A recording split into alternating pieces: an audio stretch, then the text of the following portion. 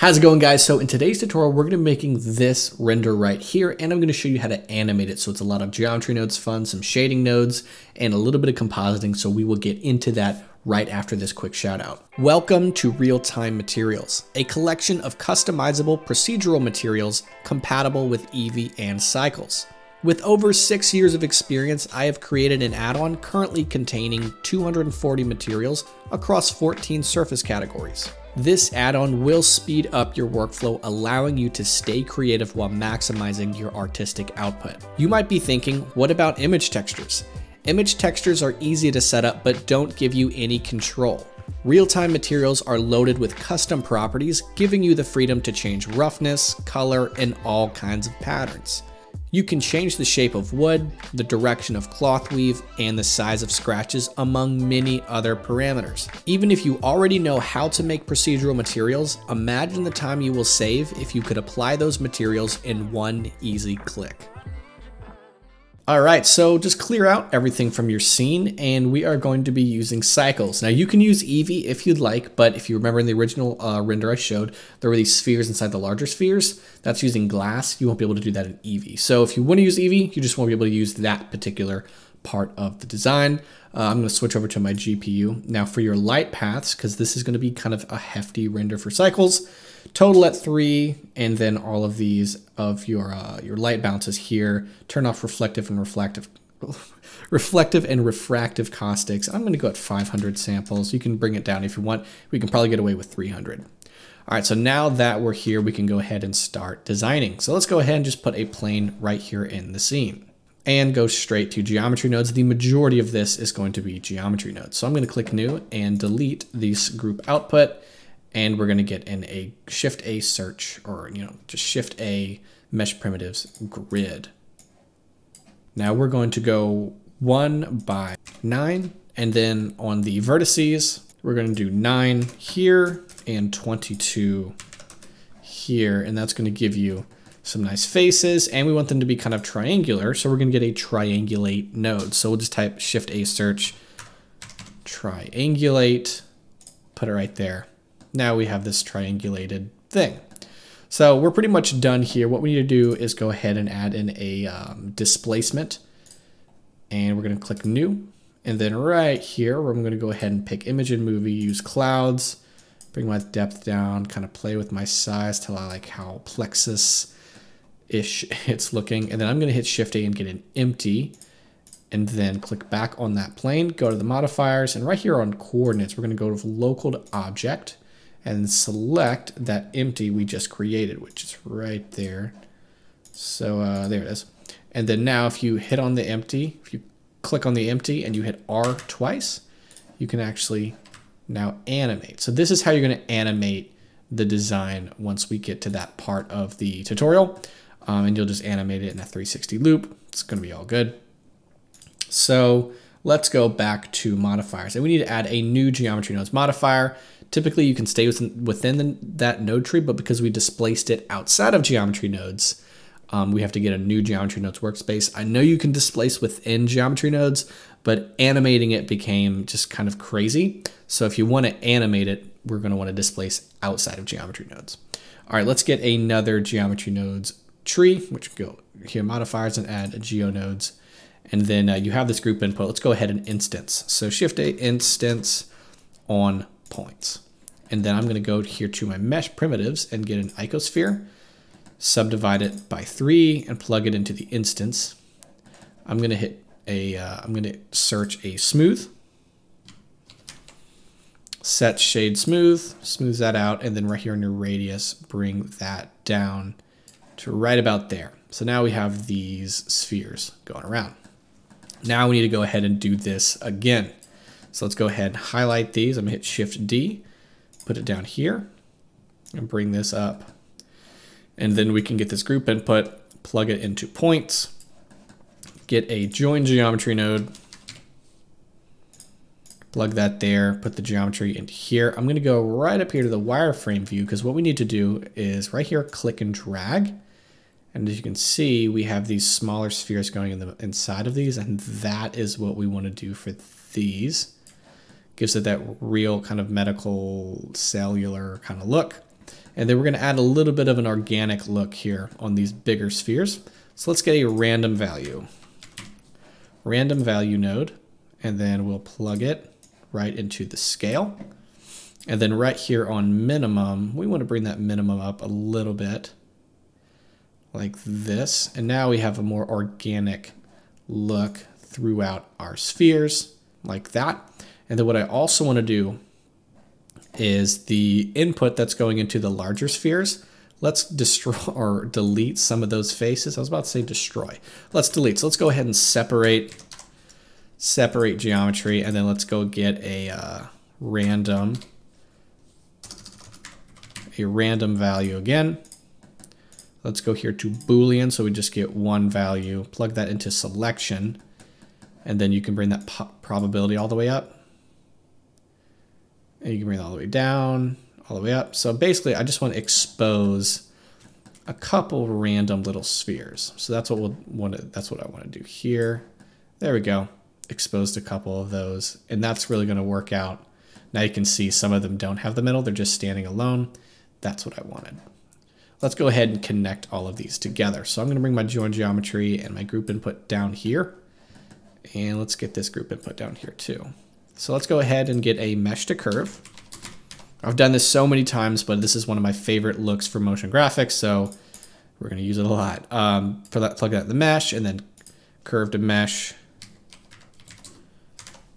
curve to mesh, plug the curve into the curve, and mesh into geometry. We have that whole connection, and we need to get a curved circle. So search circle, curve circle right there, plug that into curve profile, and on the radius 0.002 is really going to work out for this design. There we go. We've created that Plexus look. And then what I want to do is get 3 material nodes. So set material, plug that there, plug that there, and plug that there. So now the larger spheres on the outside, the smaller spheres in the middle, and these lines are going to be able to have individual materials for each of those. And that's what we want to do. So now we can start shading this. So I'm going to hit this drop down and do this. And let's make 3 materials. So let's make one. We can actually just go ahead and make one metallic material like that and make it kind of mid-dark. So we'll call this wire. That's going to go in the wire. We're going to call this light metal.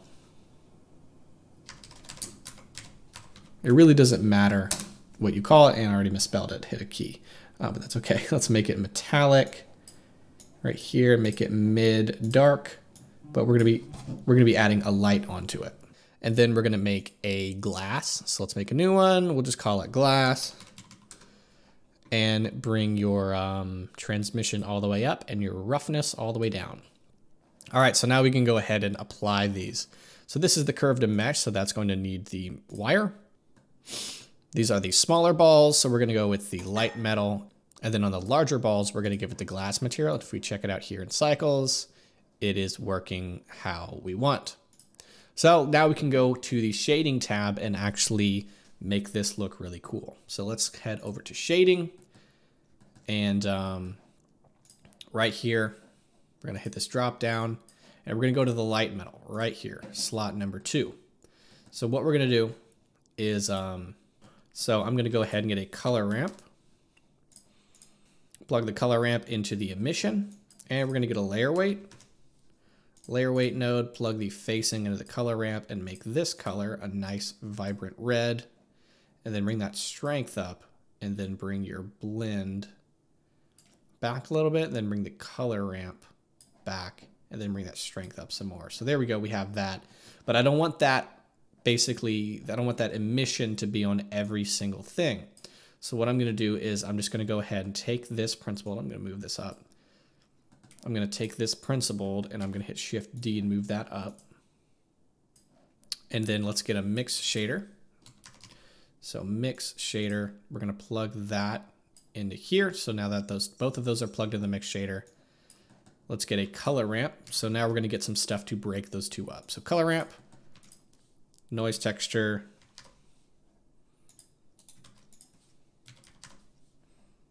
and a object info. So we're going to get our object info node, use the random socket, plug factor into the color ramp into the mix shader, and we're going to go from linear to constant. And now when we bring this thing in, we're getting just random objects with that light. And that is really the look we're trying to go for this. Now we've created this whole thing. I'm going to make this a little less rough, including this one, and then click slot. We'll go here to the wire and make that a little less rough as well. So now we have this whole thing created. Now we can actually start creating our scene to make this look awesome. And if you're curious how this looks when it animates, I'm going to hit R, and it looks really cool. So what I'm going to do is I'm going to hit Shift A and get a plane. I'm going to plane, and then I'm just going to go ahead and hit R, rotate it, and then hit G to move it back. And then this is going to be basically our background for our light. So I'm going to go Shift A, get my camera, and turn it around right there. Control Alt 0. Snap to view, and then I'm going to hit R and rotate. I'm hitting R again, just like this. Something like that looks cool. And let's see how this looks here in cycles. So let's go get hit. Let's get a light. So Shift A and get in a light, area light. I'm going to hit G and move it up. I'm going to hit R to rotate it, and then we're going to make it bright. Something like this. And then give it a nice blue, something like that. I'm going to go ahead and in the shape, let's make it a disk, and then move it close enough. We can even move this back. And then in our world, we're going to make our color black. So we'll click back on that area light and make it a lot brighter. So something like this. Click on the plane. Let's click a new material, and we'll just make it pretty dark. Something like this. So that we can go back to our area light and make it like, I don't know, 2,000. 2,000 on the strength, maybe 3,000. Cool. That's what we'll do. And then I'm going to hit Shift D, and I'm going to move this light. I'm hitting G to move this light around. I'm going to hit R to rotate it. So just hitting G and R. So we can get some light coming up this direction. And I'm going to take this plane and move it up. So let's go ahead and move this light back by hitting G. And then let's just see how this looks rendered out. So now we have this so far. What I'm going to do is I'm going to go ahead in the camera view by hitting 0. I'm going to hit R and kind of move it this direction. So see how I'm doing that? Moving my mouse so that it moves in that direction. And the reason why is because I'm going to start with some depth of field. So click on your camera, click on the little green camera icon, and click on depth of field, and bring that f-stop down to 0, and then play with your distance. That distance is really going to give you this cookie cutter, basically depth of field, and then bring your f-stop back up to widen your depth of field. And I did it way too much. So it looks like I'm right here. And let's just go ahead and render and see how this looks. So this is how we're looking so far. It's really cool. Couple changes I want to make. I do want to make some of these spheres larger. So I'm going to go back here to geometry nodes, hit 0.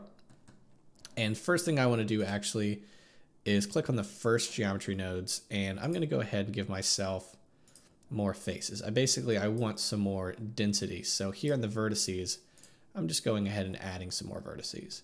And then we'll go ahead and click on the second geometry nodes workspace and make the larger spheres just larger.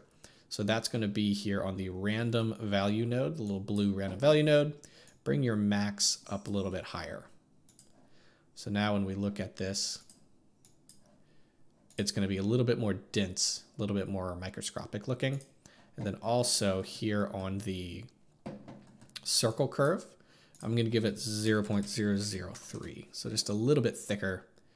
And then let's go ahead and render this again and see how it looks. All right, so this is looking really, really cool. So I'm going to go ahead and give my displacement up some more strength. Maybe you can hear my cat in the background. And then maybe just kind of move this around. Maybe continue with that strength a little bit. Something like this. So this is looking good. And then let's go ahead in the compositing. I'm going to click Use Nodes. Make sure you have one rendered out. Because once you hit the render button, let it render through. It'll give you the access to your render. And then I'm going to go ahead and hold down Shift and right click doing that. And I'm going to hit a glare node. So what this shows me, I'm going to go to fog glow. And what this shows me is that backlight is too bright and these red lights are not bright enough. So what we're going to do here is here on this area light back here, let's go ahead and make it 1000 on the brightness. And then here in our shading, let's find the light metal.